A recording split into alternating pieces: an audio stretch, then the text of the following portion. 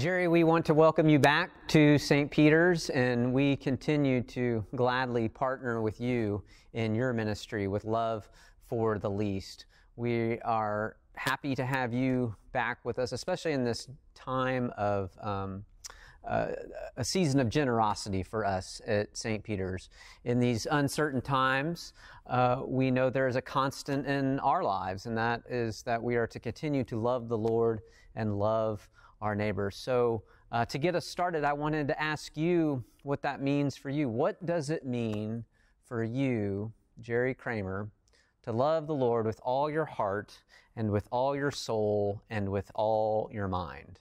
I think for me, it's to see my central purpose in life as an agent for the kingdom of God. And that's what my life's about.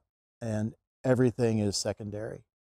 And, I think it's hard, certainly impossible for me to always stay in that place. I start getting my agenda working in there in my kingdom, but then getting recalibrated and getting back on that. And then, when you get in that sweet spot and focused, that your focus is really God's purposes. What is God doing here? And joining him in that and being about God's agenda. Yes. Which is healing and redeeming the world and everything in it. And I've seen the kingdom come upon people, upon whole areas of countries. And when you see that, it's just that transformation. It's just an incredible, beautiful thing. So I'm hungry for it. And that spills over into love for your neighbor. And that's why it's a discipline. It takes work. Discipline. You have to talk to your heart like David. Jerry, you have served parishes in the United States, and now you serve in a different context for ministry as a foreign missionary.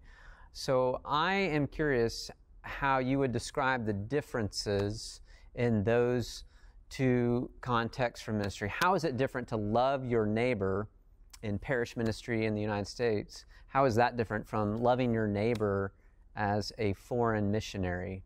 And how are the two similar? I think communities and people groups have love languages just like people do. So like in a marriage, we talk about love languages. You got to learn. And so, when I was rector of a parish in New Orleans, that's a very distinct people group. And it really takes sort of, and they really love New Orleans and being New Orleanians and all the things that make New Orleans up. And the things they do there. And you kind of have to throw yourself in there and speak their language and become part of that to love well. With the Kurds in northern Iraq, they are the most hyper-social, interpersonal people I have met on the planet. I've never seen anything like it. And really, I tell people that you can have bars of gold in your car, and they will not be interested in them until they get to know you.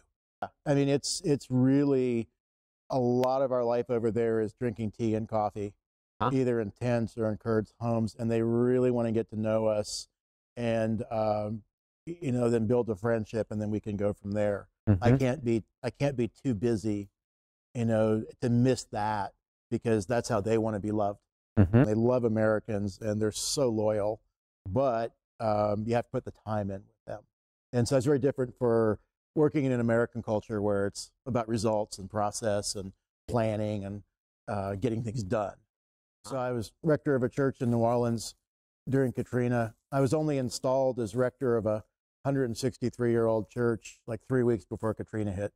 A huge lesson learned in Katrina is to be very, crises are particularly very fluid, they're dynamic. And then people recover at different rates. So you've got moving pieces and the needs change. We went through, at the beginning, people were sending us clothes and we had no place to put clothes. Or they were sending us food and we had nowhere to cook anything. It's not what we needed then. Yes. So you're constantly evolving. And so, we got really, really good at relief. And then one day we saw that wasn't the need anymore and we had to move on to rebuilding, pivot. When COVID hit, the greatest single need was food. The UN's reporting 1.6 billion people right now can't afford food because of the economic lockdown from COVID. 6,000 children are dying every day from lack of food and meds because of the lockdown. And so since February, really, we just quickly pivoted and became a food relief operation because there's just no point in doing anything else if people are hungry, and starving. So we just made that quick shift, and now we're kind of getting back on track again with recovery things, kind of in an in-between place right now. But it's just always assessing the needs of the community and being flexible enough to address those needs. Jerry, where have you seen Jesus in this pandemic?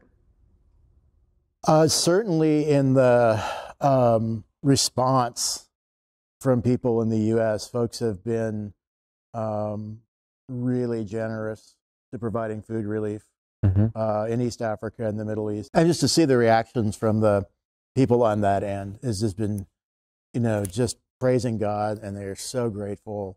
And just to see their gratitude, and their response, and praying for us here, sending their love back to us here. When have you seen or experienced generosity as an act of loving God and or loving your neighbor? Oh, heck, I see it every day, all throughout the day. And for the last 20 years doing this, I've just one kind of cute story that comes to mind was Eid was coming up, which is the big Muslim holiday. And it's more cultural than it is really religious. It's the end of Ramadan. And it's a really big deal. It's like Christmas for 3 days in a row. And they kind of stretch it out to 5. And so we have 250,000 Syrian, Kurdish, Muslim refugees 15 minutes from our house. And it really is, it's kind of in a way even bigger than Christmas. I mean, you just can't bypass it. And again, it goes on for about a week. And they just eat, and women dress up, and it's the highlight of their year. And we realized that the refugees are just trying to survive, and they had no way to celebrate Eid. And so we came up with the idea we were going to bring them Eid food baskets so they could celebrate. And I'll never forget, we walking into the hall in camp, and they're all sitting there. And it was a little bit tense because I could just kind of feel like them sitting there going, do they not get this is a Muslim holiday? Like, this isn't the Christmas distribution. I don't think you could just feel it. It was tense. Like, they don't understand this. And then it was all of a sudden the light bulb went on, and they got that we Christians from America came 8,000 miles and we're bringing food baskets so they could celebrate their holiday that they enjoy so much. And, when the switch flipped and they got up, and like, you can have a riot there really quickly. And they got up and they're like praising God, and there's like, God bless you. God bless your donors back in the U.S. We love you. We love the U.S. Thank you so much. Because they saw that was just it was a pure act of love. There was nothing in it for us, right? We weren't trying to sell them or get them to do anything. It was just, have a great holiday and God bless you. And that clearly, it really bonded us. It drew us closer. Like, these people really care about us. This is a difficult question for all of us. How has the pandemic helped us to know and resist the idols in our life? I mean, that's a spot on, excellent, unpleasant question. And I'm not a Calvinist, John Calvin fan, but I think he was very much right when he said the human heart is an idol-making factory. Yes. We're going to worship something. It's not, are we going to worship? We're built to worship. So it's just, are we going to worship God or something? That's what it boils down to. So I'd say for me with COVID, I think 2 things. One was just looking at the ministry. We live downstream financially from churches. So, we see if the churches are in lockdown and struggling. I mean, we're further down the food chain from that. So, that was concerning. So it was a worry, but what I had to do is just get back into that place of God started this work. This is God's work, not our work. And God's will, God's bill. He'll take care of it. Just trust him, and we haven't missed a beat. But that human nature side, that little unredeemed part, Yes. resists that. When you're just looking at a balance sheet and wondering how are we going to. I'm looking at what we owe every month to keep it moving, and so it put me into a place where I can't do anything about this. There's nothing I can do about COVID and what's happening out there, and just coming empty-handed, and trusting God to solve it. He's a really audacious God. Uh-huh. He is far more outlandish and outrageous and audacious than we even imagine. And I have theology degrees, and and it all boils down to I've just learned that God's really, really smart, and God's really, really good. And I think the other one piece of it, even more personally, was my identity. I'm an overseas field mission. That's my identity. That's what I've done for 20 years. And this is the longest we've been in the U.S. in 20 years, continuously. We've been trapped in the U.S. since last July, basically. And to be put in this place where I'm not doing that right now, and that's not my true identity. It's what I do, but my identity is as a follower of Jesus.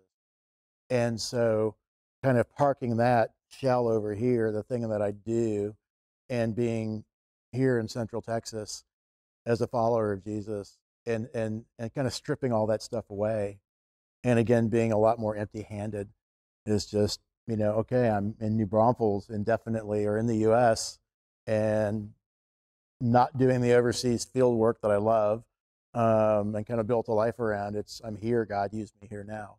And that's not easy. Yes.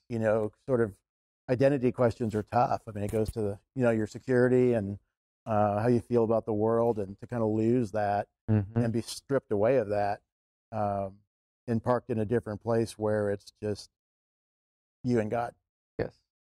But I've always found that my biggest growth opportunities have come when where I just had nobody else to trust but God, and I was done trusting myself, which is the heart of the gospel. But that the heart of the gospel is just coming empty-handed, and it's sheer grace and it's sheer mercy.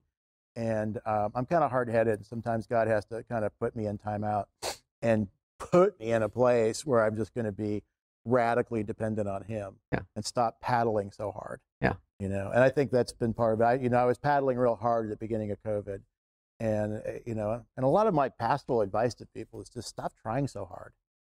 So it's really been this journey of really letting go and just trusting Him and letting Him figure this out. And my job is just to watch for what He's doing and do it.